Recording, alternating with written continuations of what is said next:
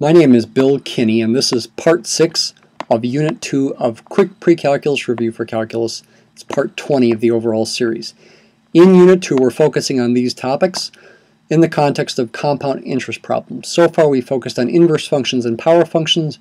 Very soon, we're going to look at logarithmic functions, alternative representations of exponential functions, and talk about the very special number e. E is a special irrational number in math, especially in calculus, analogous to how pi is a special irrational number in math.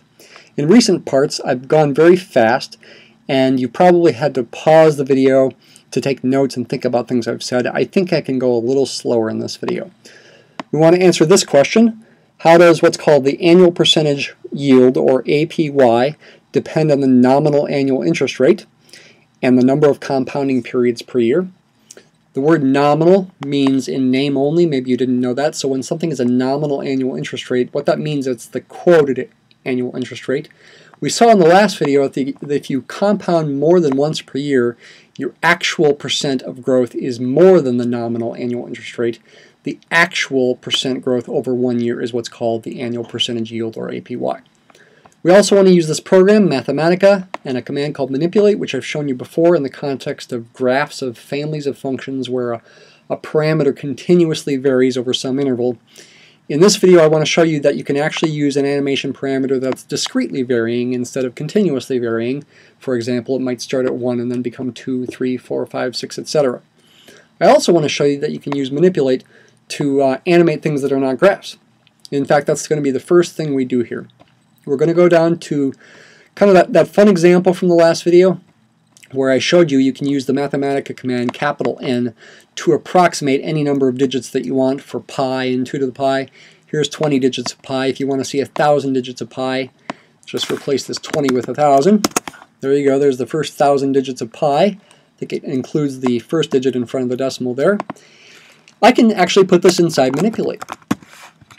Manipulate, again, is the command that can animate things. What's going to be the animation parameter? I'm going to make the number of digits the animation parameter. I'll call it little n. Little n, I'll start at 1 and go up to, say, 1,000.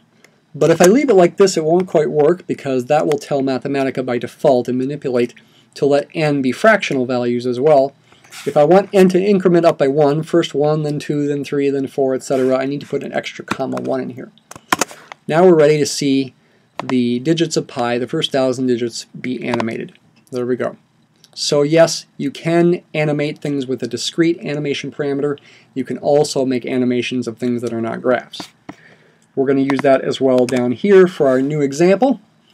Find and compare the annual percentage yields, APY, for the following two accounts. I should say that it's the APY that really should be the thing you compare when you're comparing two accounts. Whichever bank has the higher APY is the better bank for you. Both of these banks have a very good interest rate, like an early 80s interest rate. Bank A has a nominal annual interest rate of 8.5%, compounded bi-weekly. That's not twice a month, that's every other week, which means n is 26, not 24. Bank B has a nominal annual interest rate of 8.4%. It's a lower nominal interest rate, but it is compounded many more times per year, compounded daily. You could use n as 365, or even use a fractional value of n, 365.25, it would still work. But they typically use what's called the banker's year, which is 360 days. Nice round multiple of 10 there. Alright, so to answer this question as far as the APY goes, we have to recall what I just said a few minutes ago. What does the APY represent? The APY is the actual annual percent growth. It's really related to the B from the last video. The B in the last video I called the growth factor. In the last video I believe it was like 1.077. The growth factor, it's the thing you multiply your balance by at any given time to find the balance after 1 year. It's an annual growth factor, I should really call it. By subtracting 1 from that, you get the APY. So the APY could be thought of as B minus 1. But what was B equal to? I called B the symbol for C to the n, where C was what? C was 1 plus R over n. That was what I called C. So b is really this, 1 plus r over n to the n power. I've got to subtract 1 from that now to find the APY. So now to answer the question here, it's pretty easy, although I'm going to do more than just answer the questions, as you might expect. To find the APY for bank A, I enter this into Mathematica. N is 26. The percentage, nominal percentage, the R is 0.085. So the APY here is going to be a little bit bigger than 0.085. Not much, but a little bit. The actual amount of growth for the year is going to be a little bit bigger. There we go, 8.86% if you round it. What about for bank B? It's got a lower interest rate, but compounded many more times per year, 360 instead of 26. You might expect that to have a big effect, but the N actually doesn't have as big of an effect as you might expect. The interest rate has a bigger effect. This very well could be smaller than 8.86%. It is. It's 8.76%. So in fact, bank A is better, but you can't know that until you actually calculate the APY. If I change the AP and the nominal annual interest rate to say 8.41% instead of 8.5%, it's still bigger than 8.4%, but I would bet that's probably now worse than bank B. Yes, 8.759 instead of 8.762. All right, so it's a little bit worse. But it's better when it's 8.5%. All right, what I want to do for the rest of the video is think about functions and think about animations. I'd like to think about the APY as a function of R and N. That was the goal here. How does the APY depend on R and N? Not just to answer this example, but to figure out how it depends on R and N. And the best way to think about that is with graphs, for example. I could, for example, make an animation of plots of this function where I treat the N as fixed for any given plot, so R is going to be the variable. Start at R at 1 and go up at 0 and go up to 1. N is fixed in that plot, but it is going to be an animation parameter, a discrete animation parameter. I'll start at 1 and go up to, let's make it smaller, let's say we'll go up to 26 biweekly. All right, so N is the animation parameter. Oh, I forgot something, I forgot the comma 1 there. It's a discretely varying animation parameter starting at 1 and going up to 26 in increments of 1. For each value of N, plot will make a plot of this APY formula as a function of R. It would be good, you can see that the axis on the left is changing. It would be good to fix the plot range. Let's make it 0 to 2. That's going to be, by default, the plot range in the Y direction. Now that'll stay constant, and we can see the graph changing like this. It would be good to label the axes, axes label, to remember what everything means. That's very important. The horizontal axis is the independent variable, that's R. The vertical axis is the dependent variable, that's the APY.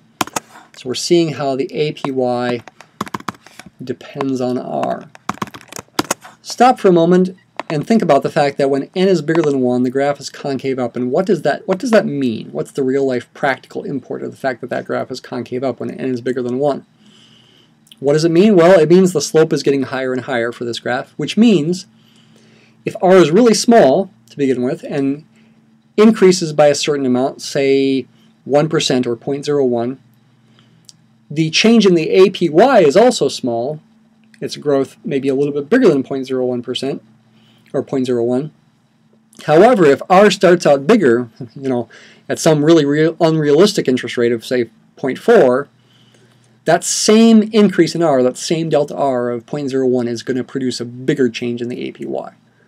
So given changes, delta R in the nominal interest rate produce bigger changes in the APY when R itself starts out at a bigger value. I think I'd like to also add in a label style here to make the N bigger. Label style arrow large. That'll make the N bigger in the animation. There we go. Okay. We can also try to graph it as a function of N as R changes. Unfortunately, it's not very interesting because it doesn't change very much because the effect of n is not very great, and n is also a discrete value. So instead, I'm going to look at the values of the function as n changes. I'll pick a certain thing for r. Let's just pick 8%.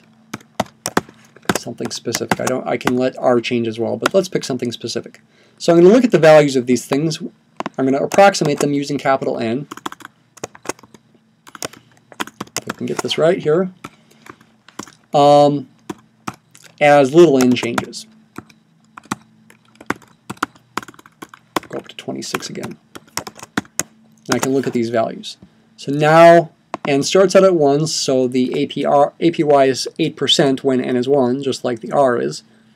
But as n increases, the APY goes up, but by a very small amount. Notice we're not rounding very far there. If I use an exact value for 0.08, a non-decimal value I should say, like 8 over 100, or 4 over 50, or 2 over 25, I can use the capital N to get any number of decimal places I want here. There we go, 20 decimal places. We can see it is continually changing. The effect gets slower and slower as n gets bigger and bigger. In fact, if I went up to n equals 1,000 here, larger and larger values of n have smaller effects on the APY. You can see the biggest changes occur here at the beginning. As you get bigger for little n, the changes are smaller and smaller. It does continue to increase, but there seems to be some sort of limit on the growth. And I'll end this video right there. I would encourage you to think about this stuff.